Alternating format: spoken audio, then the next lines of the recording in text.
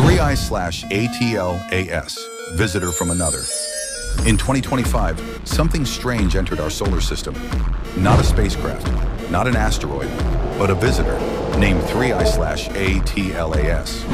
It came speeding from the dark between stars, faster than any comet we've ever seen. Scientists expected a glowing tail, but it had none.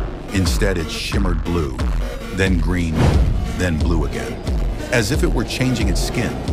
Some telescopes saw jets, perfect lines of light stretching millions of kilometers, like beacons. Others saw nothing. Who sent it? Why did it echo signals no comet should make?